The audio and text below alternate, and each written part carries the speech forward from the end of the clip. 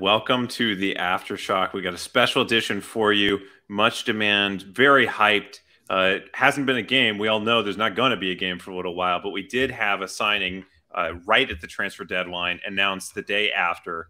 And interestingly, we saw a reaction from Alex Morgan on Twitter about his level of excitement about it. Some people pulled up Jamon Moore's old tweets about this subject, kind of gesturing in the opposite direction. We thought that we absolutely had to have a debate show for you.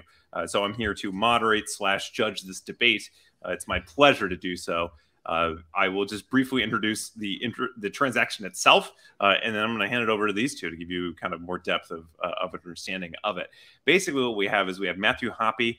He's a 22-year-old. He's from Southern California. He was actually part of the LA Galaxy Academy. And depending on what source you read, it says that he was released by the academy when he was 15 years old, but went to Barca residency, made his professional debut with Schalke, had an amazing kind of debut season at 19 years old for those Bundesliga team.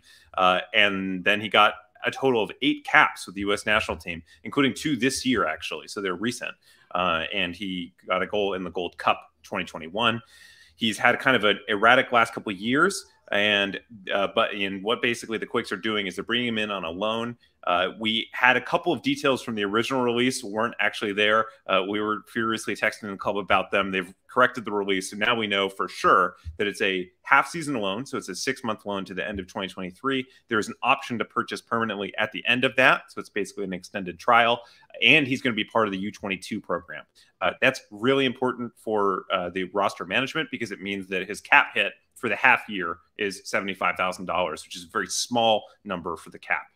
Anyway, those are the basic details. I'm going to hand it over to these two. Jamon on my left, Alex Morgan on the right. You're on opposite sides of this question. I'm actually going to go to Alex first because I think that your level of excitement is probably the best place to start it.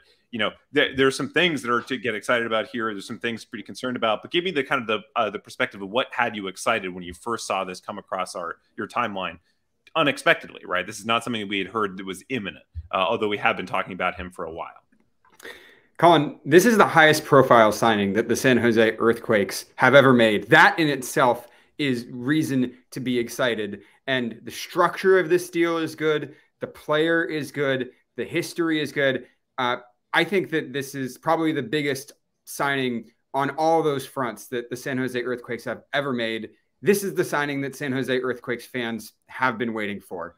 This is a player who can come in and catalyze this offense and dramatically change the direction that the team is heading this season, provide immediate improvement on the field, and bring fans to the stadium and motivate fans and get fans excited. I think it is a win on every one of those fronts. And I don't see how you could have any complaints about this deal. I think Chris Leach has covered all of his bases with this one and deserves credit for kind of miraculously pulling this out of nowhere. All right, Jamon. Just to an opening summary. We got to obviously have a opening summary places to dive deeper in, but just for the opening here.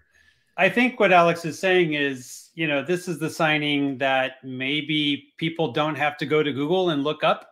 I think someone might have mentioned that in Slack. Like it's one, or actually Robert Jonas, our own Robert Jonas mentioned that. Like it's like, yay, a player that we don't have to look up to know who it is. And I think like from that perspective, I agree with Alex. From every other perspective, I disagree with Alex. So we're going to have plenty of time to be able to talk about it. The fans are lining up on different sides. They're calling it a cage match. They want the fight to begin. They're picking their sides. I get it. Look, what's nice is that there's something to discuss, something to be excited about. And if that was what Chris Leach was going for, was some impact to get the fan base talking, he did the right move. If it is change the team on the field and get a better result and give us something that we're not currently getting in a couple of the key positions of the team, striker, winger, a 10, could have been a backup 6 or anything like that. I don't think that this does it. I think this is on the par with the Ayo Akinola signing. So with that, so then, and by the Ayo Akinola signing, by the way, let's take a moment to reflect here because we are all people who've been following this club for a long time. You know, I was going to games in the 90s when they were still the Clash. Having two young, these are 22-year-olds who have national team caps, actually for the United States. Ayo Akinola eventually decided to play for Canada, but he has a USMNT cap and a goal. Those two guys being seen as kind of like depth signings and like, oh, I don't really know to be excited about them. That is a wild departure from what it used to be the norm in San Jose 5 to 10 years ago. So this is excitement level. I think that people perhaps don't appreciate how far that they have come. So I think we can all agree that the excitement level is at a different level. I'm sorry, who said Matthew Hoppe was a depth signing? That's not my expectation. My expectation is not that he starts on the bench and he is getting in as a sub every now and then. My expectation that he is a guy who realistically will be challenging for a starting spot, whether it's that number 9 spot, whether it's a left wing spot, or whether it's a new position that Luchi Gonzalez creates from day one. That's the way I see this signing. Interesting. All right, so we have a relative consensus around it. Is an exciting signing as somebody that people know. He's the U.S. national team pedigree. He came from the Bundesliga at a very young age. It's kind of got some excitement there. Let's talk strictly then. Before getting to the terms of the transaction, let's just talk about the player himself. And we'll start with you, Alex, on this. Why is it you're so confident that he could potentially displace a J-Bo? He could potentially displace a Cade Cowell / the other options they've tried on the left wing, or if there's any other role you had in mind for him. What attributes does he bring that are an upgrade on their current starting positions? Look, he's a number 9 who can run in behind and finish in the box. If you look at his highlight reel, a lot of his goals are very similar. He's making a diagonal run, ghosting in behind the defender, and putting a nice finish in the back of the net. And he's very good at that. He did that, I think, 6 goals for Schalke in like the space of half of a season. 3 goals in one game. First American to score a hat trick in the Bundesliga. He did it at the highest level. He can do that against Bundesliga defenders. He can do that against national team defenders. He went to the U.S. men's national team camp with the A team, the first team at the U.S. men's national team. He was training with guys like Christian Pulisic, Gio Reyna, and he was chosen to start in that position. And he scored key goals in the Gold Cup doing that. We know he can do it at the highest level. We don't know if he has the consistency to do it at the highest level. Maybe he's no longer a guy who you want to measure against Florian Balogun or some of those other national team guys. But I'm confident with the success that he has in the Bundesliga that he can come and do that in San Jose. And then he can give the Quakes another really solid option up top. And we know that they've been struggling for ideas centrally, that they haven't had a lot of goals coming straight down the middle of the pitch. And he is the kind of guy who can bring those goals from the middle of the pitch, who can make them dangerous on the counterattack, who can give them another look that will imbalance opponents and make the Quakes much, much more difficult to defend against. So, Jamon, again, before we get to the terms of the transaction, just about the player, you have been openly relatively skeptical about his fit on the team. I will say privately, I'm the moderator. I've also harbored some skepticism about his game. What are the limitations of his game that make you think he's not necessarily an upgrade on the existing starting lineup? So I just want to say before we get too far going here, bones, yeah, dig it. That's a little Macho Man reference there. Okay, so around Matthew Hoppe, I think the issue is that what Alex has said has already vindicated what I've said, which is that his goals look kind of the same. He's got to like arrive in the box, be in the right place at the right time. I mean, his one goal that got shared today by Asher that he's gotten in the Scottish League was basically the ball went off someone's head, fell at his feet, and he kicked it in the goal. Not exactly impressive. I mean, he has 1 goal in the last 20 or so professional games. So if you just look at the basic data, he's nowhere close even to Cade Cowell. So I guess it depends. Is he coming in as a winger? Is he coming in as a 9? Is he coming in as a 9? I don't expect him to displace Jeremy Ebobisse. I don't. I know some people might like to see that right now. I don't. I think some people are very skeptical on what Jeremy Ebobisse is bringing, and I know some people in the chat are. But I don't think that he brings better attributes than any player that is currently starting for the San Jose Earthquakes. What he brings is if you get up a goal, put him on and help you time waste and CONCACAF the game up and kick the ball further out of bounds and jump, wave your hands in front of the guy as he's trying to throw the ball in. Like, that's great if you're playing in the Gold Cup and you're trying to protect a lead. It's not so great if you're the San Jose Earthquakes and you're behind in a game and you're trying to get a goal. So I just don't feel like, you know, the data points, and I can bring them up. Like I can just make this a data argument, because there is not one point that he is superior to Cade Cowell on. Just not one.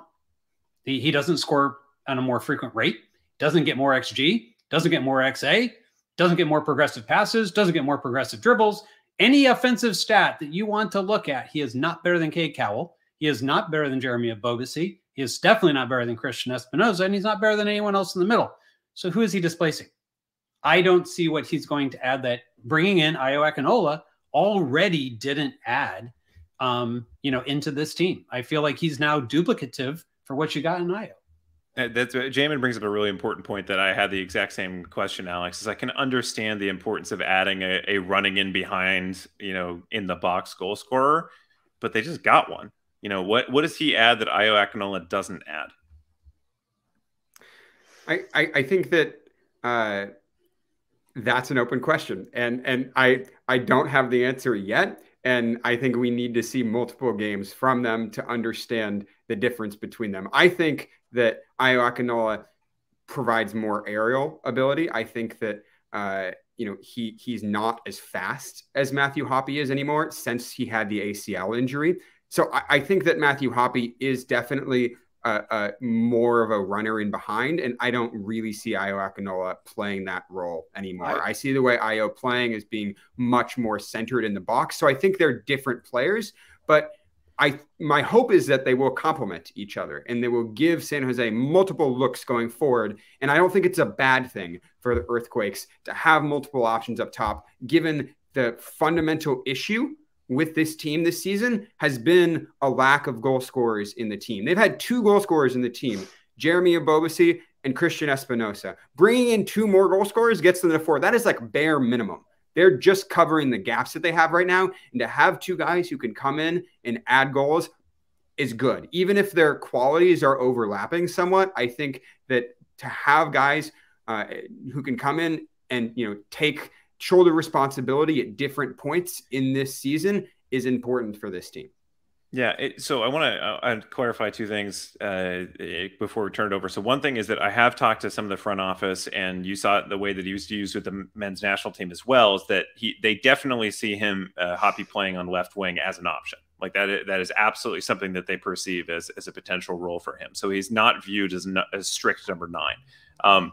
His skill set to me is more similar to Benji Kikanovic as a left winger. But the problem is, and this is the other thing I want to clarify, is I don't think Matthew Hoppe is very fast. And actually, I think that Kikanovic is demonstrably faster. And Jamon, if I recall correctly, yes, we actually have some data on that fact, where we have some evidence on that fact.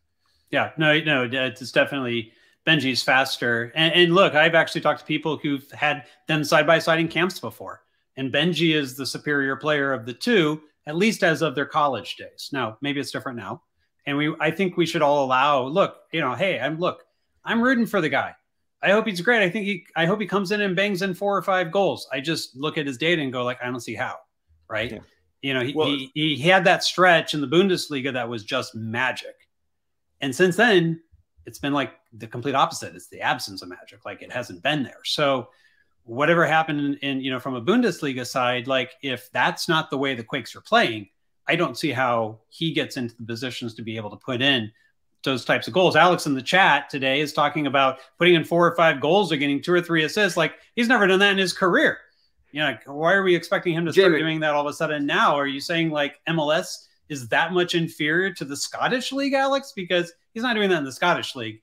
Last I checked, MLS better league than the Scottish League. Jamon, I think there's an apple to oranges comparison here. His XG with Schalke, his XG with Mallorca is not comparable to the XG that Cade Cowell and Benji Kikanovic are doing in MLS. I'm sorry, defenses are better. They're more organized. Players are faster. Players are better. That's surely not true of Hibs. That's not true of Hibs. And I don't know what happened at Hibs. And that is a reason maybe to withhold some of the excitement here. That's a red flag. But he's still only 22 years old, and he's shown so much promise at the highest level that I'm willing to take the chance on him. And even if it's just a flyer, even if that's how Chris Leach sees this transfer as a 6-month loan to see what happens, I think that's a fantastic move to make for this team at this point. We're not saying that he's going to be Christian Espinosa, that he's going to be the player that the Earthquakes want to build around for the next 3 years and will consistently bring 15 goals and 5-10 assists to his team every season. That's not what this kind of transfer is, and trying to benchmark him against that, I think is not really a useful thing to do. The way I see this transfer is injecting energy, motivation for this team at this stage in the season, and to change the narrative about this team. And I think this transfer profoundly succeeds in that. And I think it also, the key here is that, saying, is he going to be faster than Cade Cowell on the left wing? Is he going to take players on in the way Cade Cowell does? No, but he's not the same kind of player. And the reason I'm excited is because I think that this allows the Quakes to play with 2 at the top, which worked really, really well in the brief moments that we saw of it against Tigres. The Quakes now have 2 number 9s who can play alongside Jeremy Ebobisse with 2 players at the top, and that allows them to press teams in a different way, and that worked well against Tigres. That allows them to play on the counterattack in a different way and to have players posted up top and run in behind in a different way. And I think that Matthew Hoppe can succeed in that role, and I think that role can potentially make Cade Cowell and Benji Kikanovic better, because it changes the shape of the team. It changes the things that they're asking of those players, and hopefully a way that will get more out of them right now, because they're not getting enough out of Cade Cowell right now. They're not getting enough out of Benji Kikanovic right now. Even if Matthew Hoppe isn't going to take their spot at left wing, he will change the shape of this team in a way that hopefully will get more out of those 2 players. And that's how I think you get an upgrade on the current roster as is. Look, I want to also kind of point out that there was a lot of people who would have looked at if this was 2011, 2012, and Steven Lenhart had done what he had done before coming into the Earthquakes, and you had said, what are we getting with this Steven Lenhart guy? Everyone being like, well, he's a bit of a clown. He likes to kind of instigate things on the pitch and doesn't really score that many goals. And then 2012 happens. He got into the right group with the right people. All of a sudden, right, if it's not for a Steven Lenhart, the 2012 team is not what they are. They're going to draw a bunch of games. They're going to lose a bunch of 1-goal games because you don't have somebody to put that head and get that ball in the box and get kind of nasty and after stuff. I think the upside, if I'm going to look at what a positive about what I think a Matthew Hoppe can bring, that positive is I can see him getting into the nastiness in the box when you got to hoof a bunch of balls in the box and you got to find a way to get a ball into the goal, of just like staying in there and, and trying to be able to get that. The problem is, for me, MLS has gone beyond what worked in 2012. The defending is much better than it was. You can't just hoof a bunch of crosses in the box and hope that you got, a Steven Lenhart and a Chris Wondolowski and an Alan Gordon to find those balls magically. It just doesn't happen the same way anymore. It's just a much better league that plays much less direct. And by the way, the pitches are much bigger than they were, back at Buckshaw. So, there's just more space to be able to deal with things like that. For me, like I like a vibes guy. I'm not sure I like a vibes guy for this team for what they need right now, given their deficiencies. So if I can jump back in here, as we're kind of like assessing this conversation, one thing I just want to get out there, because I've seen some people in the comments, taking the Lenny comparison there is perhaps more literal than you meant it. Hoppe as a body type and as a stylistic player, he's more of an in-the-box finisher, and I won't say Chris Wondolowski because that's not a comparison we'll ever put anyone to when they come here. But if you guys remember Danny Masovsky from the Reno USL team, that type of poacher type finisher, but his body type and style is quite a bit like Benji Kikanovic. He's probably about 6'2", relatively lean. He's not necessarily a great leaper, and he's not particularly strong, so he's not like a big Steven Lenhart bruiser in the box. He's a taller finisher. And he's got some pace, but I don't think I would describe it as blazing. It's, you know, probably a step slow to Benji. Now, to be clear, what I'm saying here is comparing him to Benji of last season, I would view him as a slower Benji. What Benji's currently producing, you know, he certainly has, you know, the ability to do more than that. The other really important part of this conversation, though, which I have not touched on yet, is about the resources involved. Jamon, I kind of actually want to direct this back to you, because when your original relatively negative comments about signing Hoppe were in an environment where we were thinking about or competing with a transfer permanent bid of a $3 million bid to bring him in permanently and take on a long-term commitment. This, right. $75,000 on cap, I believe the off cap or like the out of pocket rate for John Fisher is probably like 250 grand. And in 6 months time, you have an option to buy, which we don't know exactly what the number is, but presumably it's not particularly high given how difficult his last couple of years have been. So what is that, the difference in terms of the transfer cost to make it? How does that cause you to evaluate it differently? Is it flipped it to a positive given how little it cost, or is it, you know, are you still kind of lukewarm about it? Well, for me, it's more about, could we have filled a need that was stronger than what Hoppe is going to fill with that same money? And if the answer is it was not possible, you are not going to be able to get a different winger profile, a starting winger, a 10, you know, or a backup 6, you know, as of right now, then I guess, like, because you have the money, you have to spend it. You know, if you don't, you lose it type thing. You know, I guess, like, is it worth a flyer? Maybe.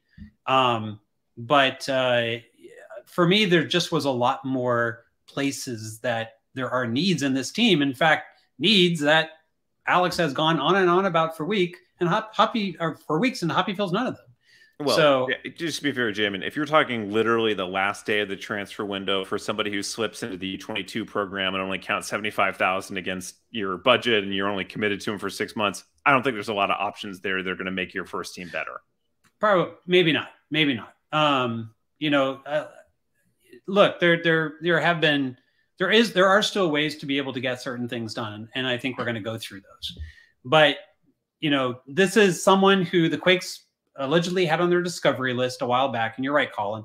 Like we were talking before, we were talking like a pretty expensive deal. You're talking like Grezzo type numbers to be able to bring him in before. And I think like initially my reaction was largely couched in the fact that much money for someone that I feel is very unproven, right?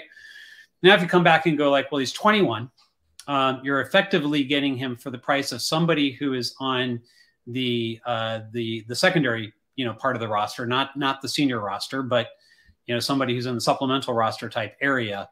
And it's more or less a flyer. It's a 6-month trial. Like, is it bad money? No. But again, like, I'm still trying to figure out what unique thing that he brings. If you went through the trouble to go get Ayo Akinola and get him into the U22 program, you know, out of Toronto, and you gave up, you know, some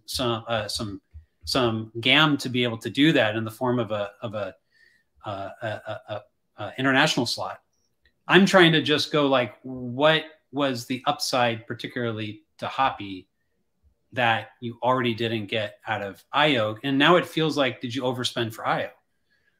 If you were going to be able to get Hoppe for that particular price, because if I may, the international slot is a half-season international slot, and they had 3 left to go, and they weren't going to be able to sell all 3. So I really think it's a pretty minor cost. Again, if you have that international slot, you might be able to trade it. You might be able to use it in some other way. Maybe you can sell another one. But they still have 2 more, and they weren't able to move either of them. So, you know, I think that that still use an international slot. We don't know, because, you know, they could still. My point is that it is not the same as, you know, at the beginning of the season when international slots are trading hands, they trade hands for 250,000, you know, GAM.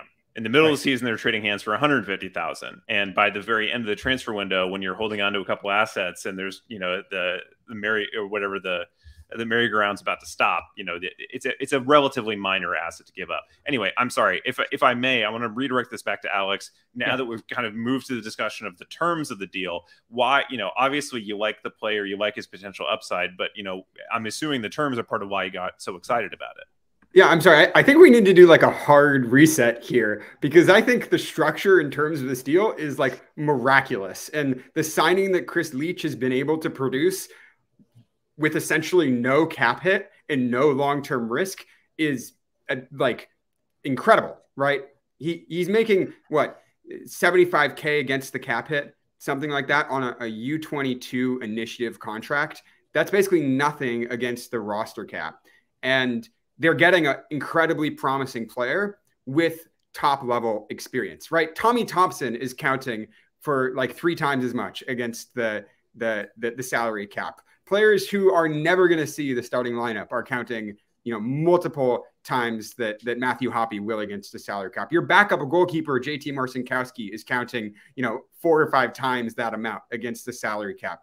This is an incredible deal. There's no long-term risk because it's only a 6-month loan. And the Quakes have the option to buy him if he turns out to score, 4 or 5 goals and they think that they want to take that long-term contract on. And if they do, then he's a guy who they could realistically sell for even more back to Europe. So I think that the structure of this deal is fantastic. I don't think there's any way in the world you could have signed a better player with these resources. The only way that Chris Leach could have brought in a better player is if he'd moved someone out. If he'd moved Cade Cowell out to Europe for a 7-figure sum, if he'd moved Benji Gukanovic in an interleague trade, if he'd moved Jamon Moore, the only way they could have done that is some sort of swap. I was not expecting them to be able to add another piece to this team. That's what, when we talked to Chris Leach last, he was like, yeah, we don't have a lot of room. We're essentially looking at a swap at this point. The fact that they added another player to this team and retained Benji Gukanovic and retained Cade Cowell and retained Jamon Moore is really quite miraculous to me. And I think it's a fantastic bit of business by Chris Leach. Whatever you think of Matthew Hoppe's ceiling, of his potential, of the specific attributes which he's going to bring to the team, which I still think are good. And I think you guys are underestimating how much skill it takes to time those runs in behind and to finish in the box. I mean, for goodness sake, we've watched Cade Cowell miss like 100 one-on-one chances in the past, few seasons. Those are the kind of chances that Matthew Hoppe will put in the back of the net consistently because he's done it at the highest level against the best goalkeepers in the world, against the best defenders in the world. So I think you're underestimating his attributes and what he can bring to this team. And I think you're not giving Chris Leach enough credit for getting this done on a fantastic contract. Yeah, so I very much agree with that. I want to just add a couple other things. Is, of course, Luchi Gonzalez was a member of the U.S. national team coaching staff, and during that time, I actually don't think any of Hoppe's caps came while Luchi was on the staff. However, he was called up to the camp right after the World Cup. Surely he was a guy that staff was following really closely, watching his tape, keeping track of him. This is somebody that Luchi has familiarity with. And Ayo Akinola to a certain extent as well, somebody that they surely would have been familiar with. I can imagine that there was a high degree of familiarity here. And the thesis on both players is expend very little in the way of resources to grab them. Have that permanent option if you think that they're going to come good. And the reason that either one might come good is basically changes of scenery might be helpful for either one. And we'll get to Akinola a little bit deeper in a second, but for Hoppe, he's been bouncing around a bunch of different clubs. He hasn't gotten a really strong run of games anywhere. He needs somewhere to kind of settle in, and he's getting to move back to his native California in order to do so. So, they're basically lottery tickets each, and if they can help with the depth for the next 6 months, that's great. But then there's that long-term potential is really where the transaction's either going to rise or fall. And there's something else here, Colin, that I want to address because I think. And I've mentioned this a little bit. I think that this signing has bigger implications. I think that this signing isn't just about reducing it to the spreadsheet, reducing it to his numbers and thinking, what is he adding? How many goals is he bringing? I think that this is the kind of signing that can change the narrative of San Jose's season, that can motivate the players around him, that can motivate the locker room, that can bring fans to the stadium, and that can give them the push they need to get into the playoffs. Because look, these players are humans before they are numbers. Before you can reduce them to the XG and their finishing percentages, they're humans who respond to the motivation, to the, you know, the trials of being a professional soccer player, and to the environment that's around them. And I think that regardless of who it is, making a high profile signing at this stage in the season is an investment in the team. It's telling the players, we are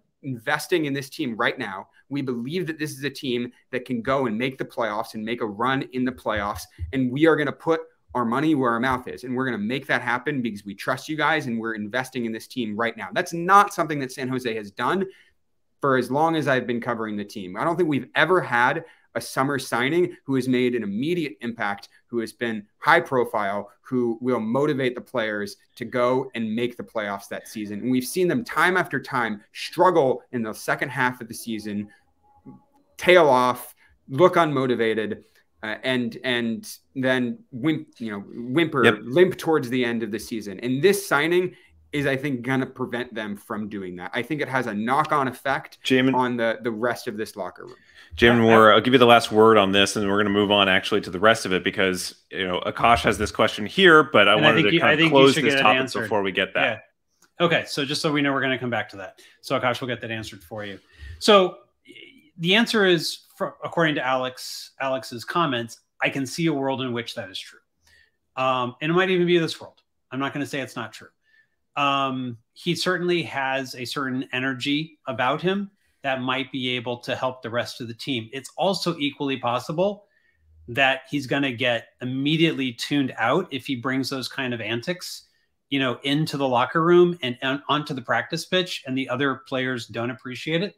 They're going to go like, so what, this kid was an American, you know, academy kid that happened to get hot for a couple weeks in Europe, and now he's, you know, supposed to be better than us. I think some players might take exception to that.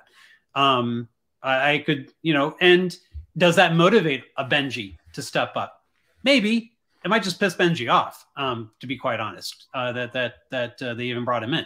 So, you know, he's the one player I think that could get motivated out of this, and I don't know if it's going to go in the positive direction. I don't think it lights a fire under Cade Cowell. I think it's going to be very easy to tell that you know, that he's not really going to be someone to challenge Cade Cowell's role right now. What could be interesting is to see, like, when Jack Skane's healthy, kind of, you know, what that is, because I saw Skane as a potential option to be able to starting on the left wing, you know, once Montero was back, and really kind of push Cade, you know, for that starting position. I could see that. But you know, who's he pushing here? I just don't see who he's pushing. I don't think he's pushing Jibo. I don't think he's pushing Cade. Maybe he pushes Benji. That would be great if Benji all of a sudden performs, but now you're picking, are you putting on Hoppe? Or are you putting on Benji? Like, what do you actually accomplish out of that? I don't think it has to be a push. I don't think that the only way that a new signing can motivate a team is by challenging somebody's starting spot. I think that's probably true in some cases, but I think that the guys around him, I think that the Christian Espinosas, the midfielders, the defense will recognize the value of this signing and the you know, the sign of trust that it shows from the front office and the motivation that it brings the team, and that will pull them forward. That will propel them forward as a team. I don't want to underestimate that value, because if we remember back to the last few games before Leagues Cup, we were entering the meh part of the season. The players looked tired. They looked unmotivated. They looked like they'd run out of ideas. Let me tell you, this signing, Matthew Hoppe, will give this team new ideas. It will give them new directions. It will give them new opportunities. It will catalyze change within this team, and I think that is good. Can I say one thing just about Football Monkey's comment about the cap hit for, you know, being small? Does that mean where the, you know, is the club putting the money where the mouth is? Just to clarify that $75,000 on cap hit is actually true of both Ayo Akinola and Matthew Hoppe. The out of pocket from the ownership hit for Hoppe is probably $250,000. For Ayo Akinola is probably $350,000. So the out of pocket hit from the ownership is actually quite a bit larger, because the only parts of the roster where the cap hit and the ownership hit are kind of different are the DP slots and the U22 slots. So I do think this actually does send a certain amount of ambition that, John Fisher was willing to authorize, more than $500,000 of spending into a very narrow cap window because, given these U22 programs. So I think there is a level of ambition. And of course, there's a level of pedigree too. When you have a guy who, has scored in the Bundesliga, who's, got 8 national team caps. Same thing with Ayo Akinola, by the way, plays for Canada. He got the USMNT cap. He had a hot run as well. Like those are guys that, people on the practice pitch are going to say, oh, those are real guys. They have real pedigree to go to. But anyway, I just want to say the ambition factor there, I think, is relevant specifically to the transaction structure. Jamon, I'll give you the last comment then on this debate. I'll rule on it and we'll move on. I'm done. I'm done. I'll take another one. We promised. No, we promised. Yeah, we promised the fans some fireworks. I think we delivered on the fireworks. But I think there's some good questions here and other things we should get into. Before we get that out, my ruling here is that, Jamon, I'm with you that I don't think that I think it's unlikely that Hoppe displaces anybody in the starting lineup, and I think it's probably less than 50% likelihood that he becomes a long-term player for the Quakes. However, and the same thing, by the way, I would say, roughly speaking, about Akinola, I have a little bit more faith in Akinola just given his particular skill set. However, the fact that they were able to slip this transaction into the cap structure that they had, given the limitations they had, and the potential upside, I'm fine with the fact that he might not be a starting level guy. I think it's actually a brilliant transaction kind of on that basis alone. So I think that for me, I was very skeptical of the idea of bringing him in for $3 million and, competing in that way. That was a valuation that didn't make any sense to me. This makes quite a lot of sense, and it gives them 6 months to decide whether either of these lottery tickets are winners. So, to that extent, you each have won. And so well done to you both.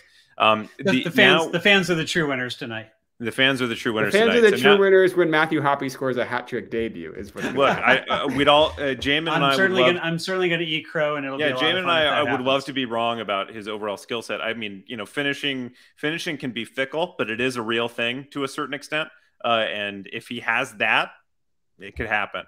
Again, I think it's important to say we're not rooting against the guy. No, God, none of us are. We want to see him succeed. We want to see this be entertaining. We want to see the Quakes push for the playoffs. So now let's turn the page to a broader view to basically what could happen the rest of this season in the transfer market. I know you've all heard that the transfer window was closed, and that is true to a certain extent, but I want to talk a little bit about what could still happen.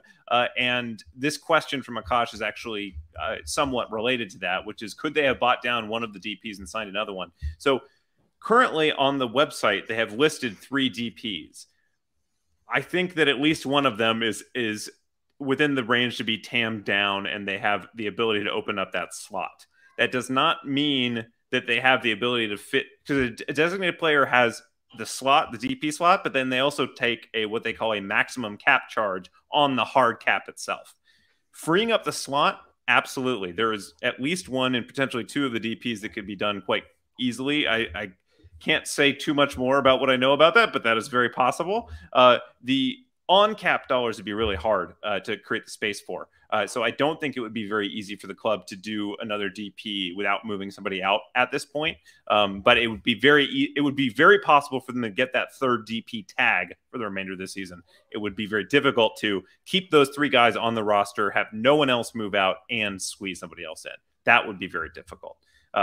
This next coming offseason, we have a different problem, which is that Crispin Espinosa has signed a new extension, where the extension announcement specifically says he'll be a designated player for the next couple of years, which is a sign that he's above the TAM threshold. And we got a confirmation from Chris Leach. He is not going to be TAMable. And okay. All right. He is getting a raise. All right. I had heard that privately. I didn't realize that we had that out in the report. We finally got some more public. Okay. Very good. And Gruezo, unless they have played with the cap rules in a way that I don't understand, his transfer fee will also make it very difficult for him to tam down. So the third slot really would be Jamiro Montero at that point, and the club will have to make a decision about him then. But this rest of this window, they can get the tag, but they can't necessarily get the space without a movement out. With the movement out, this is the other thing. Just to be clear, so that because even I want to make sure I'm clear on it, Colin. So I'm sure the fans do too. It's because of the amount of GAM that they have available that would be necessary to buy a player down to be able to bring in another designated player. You believe the amount of GAM left is not sufficient to create that kind of space. Is that fair? Yeah. So the tag itself they could do, but they couldn't buy it down far enough to create enough on-cap space to facilitate another DP coming in, basically. Yeah. And that's just the important thing is you have 3 DP slots, but each one of those slots comes with $612,500 each on the cap. So you actually kind of need to have space for both. And I think they have space for the tag, but they can't get all the way down to create enough space for that full cap hit. And yes, my impression is they're very tight up against allocation money right now, and they would need a movement out to do so. This is the important part, though. This is the part that Jamon and I were texting back and forth about this earlier, so I wanted to kind of clarify this. The international transfer window for MLS has closed. So that means that you can't register new players in MLS for the rest of the season that are, transfers in. There's 2 things to keep in mind, however. One is you can absolutely transfer players out to any league that has its transfer window still open. So England, Spain, whatever, all those windows are still open. If they want to acquire Cade Cowell, they can still do so and register him in their own leagues, up until their transfer deadline. So that means that the outgoings are not limited at this point. And then secondarily, the incomings are still allowed when they're free agents. And I think the domestic transfers as well. So anyway, there is still some potentiality for movement here. I'm just think that given how constrained they are in the resources, it's unlikely unless you have a big European club come with a big offer for Cade Cowell, brings in a lot of GAM, and all of a sudden creates a lot of space for them to make some extra moves. But the point is that these windows are still open, so it's not necessarily a closed book. And so, Alex, I don't know if you had something on that. Well, I appreciate that explanation, Colin. The MLS roster mechanism is better than anyone else I know, and we are so glad to have you here to help set us straight. But I don't think the Quakes need anybody else at this point in the season. After these 2 additions, I'm happy with the way that the roster looks, and unless for some reason some European club football director panics and hits a $5 million check on Cade Cowell, I don't think the Earthquakes need to be looking for any swap at this stage in the season. The thing they were lacking going into this transfer window was offensive options and offensive depth, and they have that now. And I think that they're a well-rounded, well-balanced team going into the second half of this season. I think that they've done exactly what they needed to do in this summer transfer window, and I'm satisfied. That's the first time that's happened in a long time. I've never seen the Earthquakes set themselves up for success and then deliver in the summer transfer window. And I think they've done that now. And the way I see it, I think that the window's done and the books are closed. Well, so I was much happier with last transfer window, much happier, significantly, because you got Gruezo, you got Trauco, you got Rodriguez. You set yourself up to be able to slice 20-something goals off of last season on those 3 signings alone for this season. Well, they didn't get Daniel until the offseason, but I'm just talking about secondary window last year. Window, yeah. Sorry. And also the free agent signing, which Trauco was a free agent. He wasn't in the window, right? So I think the first 2 were good, particularly Capo, I think, was a disappointment because he was injured, wasn't going to be able to play for a while. I think once they added Trauco, using that additional time that Colin just talked about, I think that made the last window a success. What that tells me is that I'm not saying this window is a failure, but I don't think the Quakes got what they needed to out of the window, because ultimately you didn't yet move Cade to bring in the money that you may need to do a bigger type of move, which means that because you couldn't move Cade, you didn't yet replace him at left wing and bring in the player that we've been talking about on the left wing. You didn't bring in a potential 10, although maybe you've got one now in Jack Skane, based on what we've seen. If he gets back to being healthy again and doesn't have any issues with his hamstring, and a lot of people, Asher Cohn in particular, has been saying you've got a problem at the 6 if Gruezo goes down, and now we know that's a bigger problem because Judson's going to be out for at least 6 weeks, according to the press release yesterday.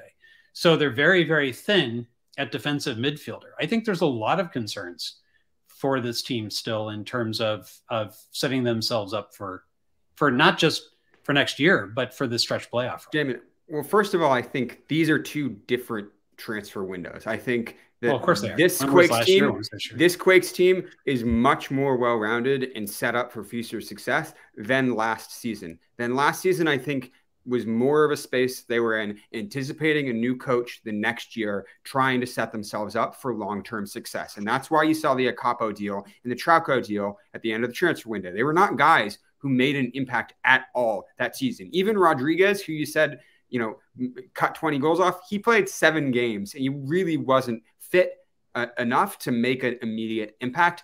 This transfer window, they need short-term impact, somebody who will boost them immediately, and that's what they've gone and gotten. Carlos Gruezo, by the way, was an off-season signing, so you can't credit that to last summer. So I think that 2 different transfer windows. Last season, they did a good job of preparing themselves, paving the way for Luchi Gonzalez. And this season, I think they've done a great job of adding offensive talent and making this team better for the rest of the season and propelling them into the playoffs. And I think Chris Leach deserves credit for both transfer windows. And I think that he's done a great job setting up this roster for success under Luchi Gonzalez. I think both transfer windows point to Chris Leach having a good long-term plan and executing on that long-term plan. So if I misspoke and said Gruezo, I meant Trauco. Sorry about that. Trauco didn't play again, though, last season. Again, setting himself up for this year. So I just in my role as judge, I'm going to do the exact same thing I did on the last topic, which is take a portion of what each of you said and agree with it. So for Alex, I agree fundamentally that the transfer window that was last summer is not comparable to the transfer window of this summer. It was actually a fundamentally different challenge that Chris Leach faced when you're going for, building a team from nothing, where adding talent anywhere makes the team better, not having to get results in the short term, being able to play for the long term. That's a very different challenge than a mostly solidified team that needs a little bit extra to kind of get over the top. And it needs that extra to happen right now as they're chasing the playoffs. So I do think it's a fundamentally different challenge. And so it's not really an apples to apples comparison. On the other side, Jamon, I completely agree with you. I think that there are some serious regrets in this transfer window. One of them is you weren't able to sell Cade Cowell. And the other is, Alex, I disagree with you here. They need a creative attacking midfielder to pair, somebody more like Christian Espinosa on the left side. Matthew Hoppe, if he scores a little bit of goals from the left, maybe that's helpful. But not only do I think this, the club thinks this. The club wants to get a big DP left wing or a 10 or somebody who's going to be a real creator type. The guy, their equivalent of Zelarayan or, Nicola Darrow or whatever. Obviously, Christian Espinosa has been wonderful on the one side, but, if they can get something similar from the other side, that's their top priority. And they couldn't find that in this window and they couldn't fit it in, which, as I said, probably would have taken an exit to make it happen. So, it is a different challenge than they faced last summer, but I do think they came up short on their goals. I do want to say they did re-sign Christian Espinosa to a new long-term deal and also extended Rodriguez's contract. So those are 2 other pieces of business that did happen this summer, both of which are really solid deals, really good deals. So I think you can, marginally improve your transfer rating for those deals. I think that marginal improvement may sound like an insult or damning with faint praise, but I do think that there was marginal improvement in this window, and I think it happened on a lot of little levels. The Espinosa contract is a big deal. If that hadn't happened, we would be talking all about that and how big of a disaster the Quakes are walking into. 100%. Rodriguez, that was that was triggering a contract extension. I think it was a no-brainer at a certain point, and actually kind of gives credit to their original deal structure from the beginning that allowed them so much time to make the decision, to basically take advantage of it. So yeah, this window they plugged a couple holes and they were very smart in their use of limited resources. They hit a bunch of singles in terms of the ins and the outs, and then they did a really good job with the Cristianosa extension. But those 2 big looming things, and we've been talking about since the beginning of this year, is what is happening at the left wing position. You got to get more productivity from there. Hasn't happened yet with any of the guys on the roster, and they haven't been able to add anybody except Hoppe, who again not truly a left winger, and we have some mixed opinion about how good he's going to be. And then the sale of those assets. Benji Kikanovic certainly had a rumored bid. They didn't take it. He's been terrible this season. Cade Cowell, they haven't gotten a large bid yet or anything attractive. So they're big picture stuff. Those are all still sitting out there. They may eventually come resolved in the next offseason. And hey, we might get surprised at the end of August as well if one of the European clubs turns around and tries to get one of them as well. I do think that it is a little different situation than going into this season, because you now have Jack Skane, who's lighting up Major League Soccer and who can provide some of those attributes in the number 10 role that I think that I was hoping for from the transfer window. I was expecting that the team would have to, go sign a guy like Lucas Zelarayan to get any of those attributes in the midfield. I think we've seen a lot of that from Jack Skane in the last 2 months. And so that is part of the reason why I'm satisfied with the additions that they've made. And yeah, sure, getting a big 7-figure transfer for Cade would have been nice, but that can still happen in future transfer windows. I want to back up real quick to the Espinoza situation. And by the way, just for those chatting about it, Tecatito was a fake thing and could have been completely ignored. It was posted basically by a fake rumor account. So look, Colin's absolutely right. Had the Christian Espinoza deal not gotten done in this window when it did, that would have been pushed into the offseason. As soon as the offseason hit, the number one question that we would be asking every single week to anyone, in the club who would listen to us is, what's going on with Christian Espinoza? What's going on with Christian Espinoza? What's going on with Christian Espinoza? So the number one thing that this club could have done, the best thing this club could have done, is re-sign Christian Espinoza before bringing in any new player, because any new player you bring in is a risk and an unknown quantity to some level of how they're going to fit into the club. What Christian Espinoza brings. There's no doubt about that. And giving him a raise, then some credit needs to go, to the club, because that's additional investment, by the way. That is not just, Fisher gave him the money he was already giving. No. There's good information here that says this deal is pushed north toward the $2 million mark. And we don't know exactly what the numbers are, but it's credible that it's gone that direction, particularly when he's not tameable. And there's no transfer fee this time. So it's not even like you have to amortize the transfer fee over a 3-year deal anymore, Colin. Now his salary is high enough to push him out of the tan range just on salary alone. Forget the amortization part. Yeah, it's at least 1.8. It might be a touch higher than that. Yeah, so I'm guessing it's closer to 2 million. We'll find out when MLSPA releases its next number. So I do want to give. We actually won't find out until next spring, because that's when the. Is that when we see the next one? Yeah. Okay.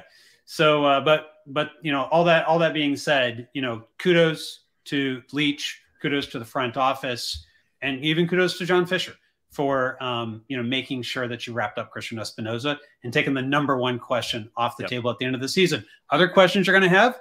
Rodriguez, okay, Nathan, we think like his deal is running out. So Rodriguez and Nathan, plus.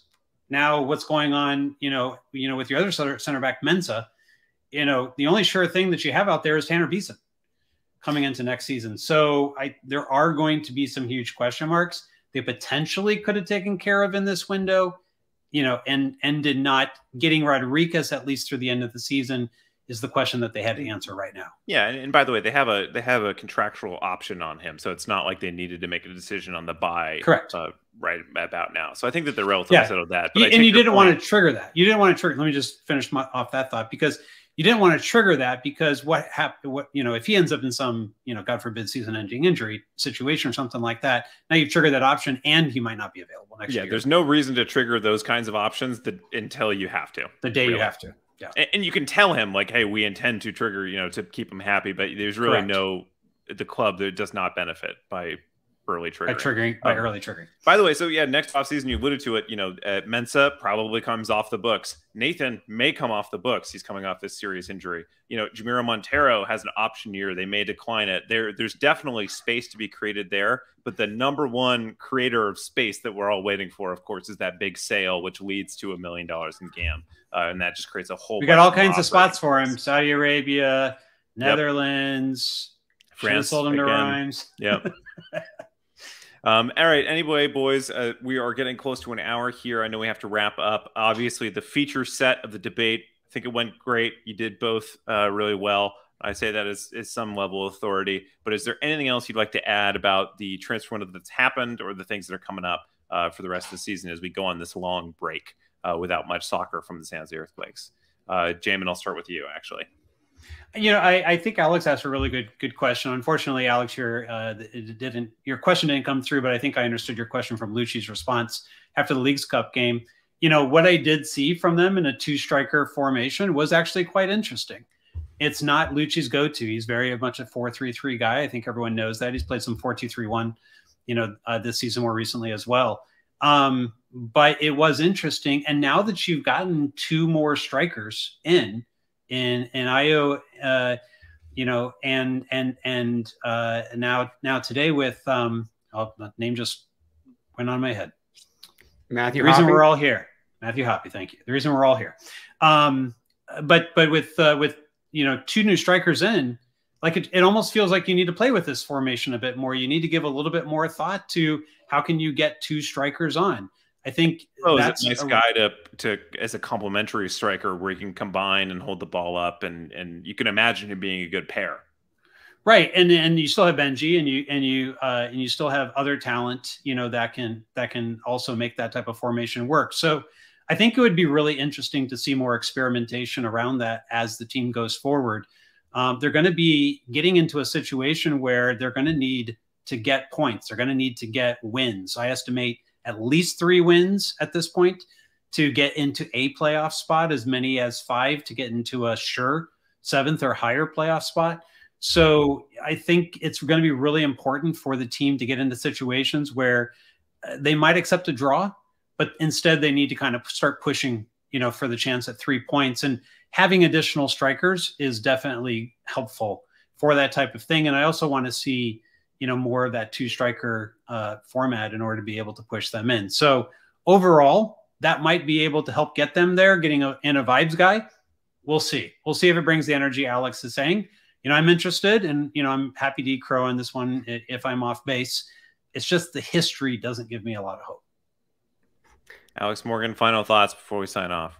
I agree in that I'm really, really excited in the way that this signing could change the way that this offense looks. I think that he will give this offense a new look. He will give them new options that could unlock combinations, patterns, options for Luchi Gonzalez that we haven't seen before, especially the 2-striker look. I think that will allow them to press teams in an interesting new way, allow them to counter against teams in an interesting new way. And I think that Matthew Hoppe is a good guy to put up there because he can make diagonal runs in behind and he can finish those chances. And those are 2 attributes that the Quakes really need because they don't have a player on the roster right now who has been doing that consistently. I think there's the most comparable player is Benji Gacanovic. And my hope is that by bringing in Matthew Hoppe, you can create that role for Benji Gacanovic. You can get Benji Gacanovic also to have some minutes in that number 9 role because he's truly a number 9 and you can motivate him at that position. So I think that Matthew Hoppe is the exact kind of player that I would have wanted. He's adding to this offense without a significant cap hit, no long-term risk or commitment that this team is making. He's fantastic vibes. He might get some Watkey videos to be made about the San Jose Earthquakes. At very least, if that's all we come away with, I think that's a win for this team. That will make me happy. That will make fans happy. So all around, I think this is the perfect signing for this moment. And I think that we have to give Chris Leach credit for pulling off a kind of miraculous deal in the very last second of the transfer window here. All right. Thanks to you both for this. I'm excited. It's an exciting signing. I hope to the fans who have been following that this is exactly what you tuned in for. If this is exactly what you tuned in for, you got to like, subscribe, and then, of course, notify here on YouTube. But more importantly, sign up for our Patreon. The link is up there on the video right now. We have different levels for either early access and articles. You can get into our Slack, which is a good community to be a part of and discuss things like that. Which was pretty wild today, by the way. Yeah, I was working today, so I missed most of it. But these are the reasons that you sign up for the Quakes Epicenter Slack. We really appreciate all your support. Thanks so much. It will be a little while before the Quakes play a game of soccer again, but we will be there for you when you get back. Take care, guys.